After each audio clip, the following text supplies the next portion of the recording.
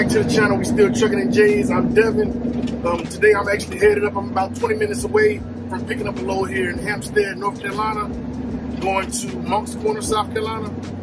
Not the best load. It looks real good on paper, but when you factor in the amount of deadhead that we had to drive to get to it, it definitely kills the rate per mile. But we kind of use this load, just to kind of keep us busy when we don't have anything planned. Because this load will come every other week for sure. So you kind of have to look at, like, you want to make a lot off a little bit or try to make a little bit off a lot. So that's what we do. This is all from the same broker that my cousin works with. So, we have a lot of good loads with them. This one is actually paying $4.63 a mile. It's only 179 loaded miles, but I had to deadhead 225 miles to get it. So all in all, it's going to be about a little over $2 a mile, like $2.02 or something like that for this load. But factoring in after diesel, we'll make about $620, $630 after diesel. So you're still not bad for a Monday, and they're real flexible with the dates on this as well. They have it planned, but if we have something else that's planned that day, they'll let us, move it to the next day. A real cool company to work with. Nick actually got this set up the first time we did it through the broker, and then he asked them, how often they were going to have it, and and the guy said that we did a real good job. So Nick said, well, hey, we'll reach out to the broker and let them know that you want to continue to do this load, but you want Anderson Trucking to run it for you. So we've been running it strong ever since then. The shipper loves us, the receiver loves us as well. This load pays $830 for 179 loaded miles. But like I said, after you factor in the deadhead, it's only like $2.02 per mile. But hey, didn't have anything else planned for this truck for today, so we went ahead and took care of it. Better than sitting at home looking at the load board, for sure. But the topic of the video today, I want to get into the new requirement changes for Amazon Relay, but you have to actually have a 6-month authority.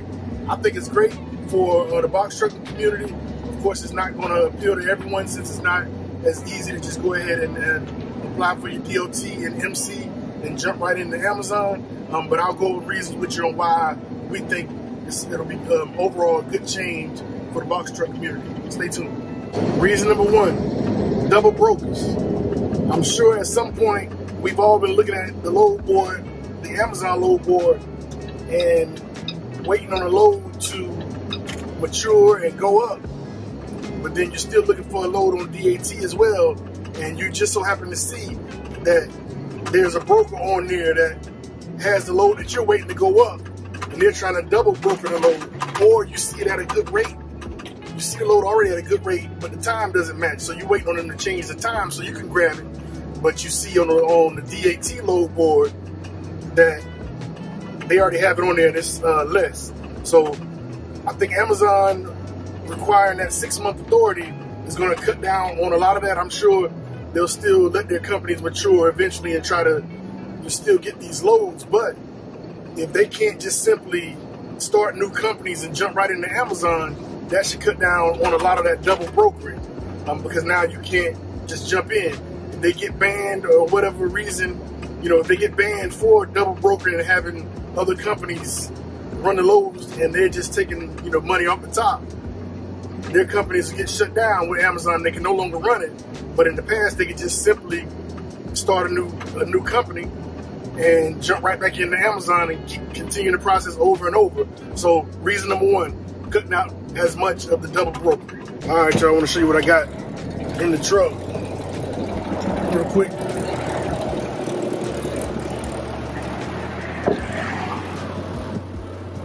So I picked this up from another small business owner. He said he would usually, let me set you down. I know you're moving a lot. My bad. But he would usually take it himself.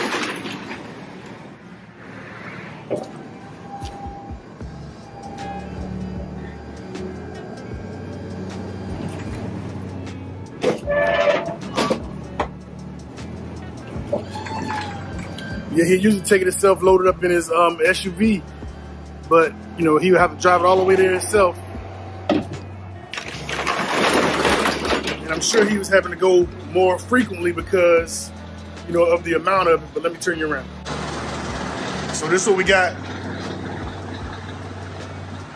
He said it weighs about 1,500 pounds. Just some cushions for some bolts.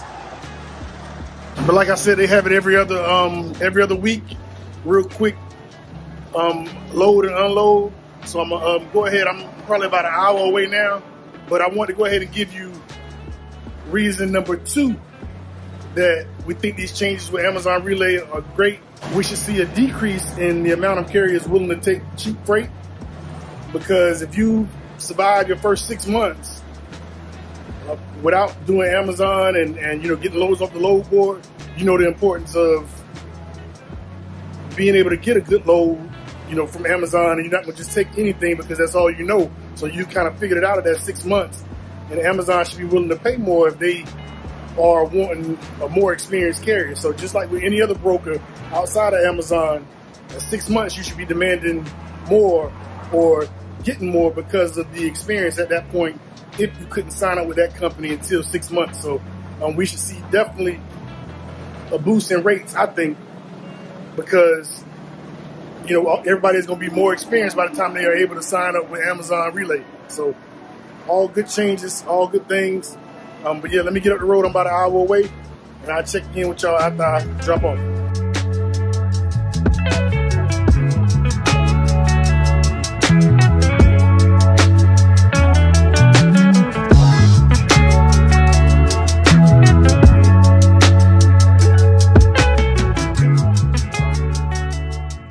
Just finished getting unloaded. It took about 15 minutes to get unloaded.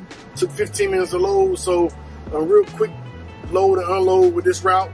Just want to give you the third reason why these Amazon Relay requirements we think are a good thing would be you're gonna have less content creators, hopefully, you know, pushing, renting trucks and, you know, saying you can get right in with Amazon Relay, and, you know, causing, of course, just any kind of people to get into the business instead of letting people know, you know, you can get in the game, but it's not gonna be a get rich quick. You're gonna have to get out here and grind and get to it. So I think that's gonna be a big thing as well. So ultimately, I'm hoping that this brings higher rates with Amazon overall because of the requirements, and should be, you know, pretty experienced carriers. At 6 months, you've kind of been through some things, so you'll kind of know what to expect and what it takes to make money and be successful out here in the box truck business. So with all that being said, I talked to Nick and just kind of asked him, I was like, well, what you think about knowing how the spot market is right now, and we use Amazon any days that we can to fill in for times that we don't have loads scheduled with the connections that we have. What do you think about getting in the box truck business now, knowing that we couldn't use Amazon the way we do, you know, within that first 6 months? He talking about, hell no.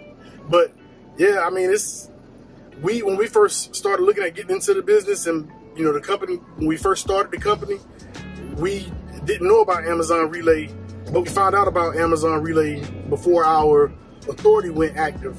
But once it went active, like, we applied for Amazon Relay, I think we got approved that same day, and we were either running the load that very next day or that night. And you can kind of use Amazon to kind of get used to the business, and then reach out to the different shippers and brokers. But based on what we knew about Amazon Relay when we got started, we figured it would be kind of sporadic in our area, but we didn't know about going to Charlotte at that time to get the postal route. So it was kind of a good and a bad thing. We knew we weren't going to depend on Amazon, but once we found out about Amazon Relay and the different routes, about the postal routes, and, you know, in Charlotte, that's not too far away from us, it really allowed us to keep our trucks busy and run our truck 7 days a week when we just had the one truck. So it worked out real good that way. And to start now, not being able to do that, knowing what we know how the spot market is, we wouldn't really do it. Not the way we want to run. You know, we want to run as much as possible. And like I said, that allowed us to run 7 days a week when we first had just the one truck, and we paid that truck off in 6 months, you know, so that we can buy another truck and, you know, kind of move forward in the business.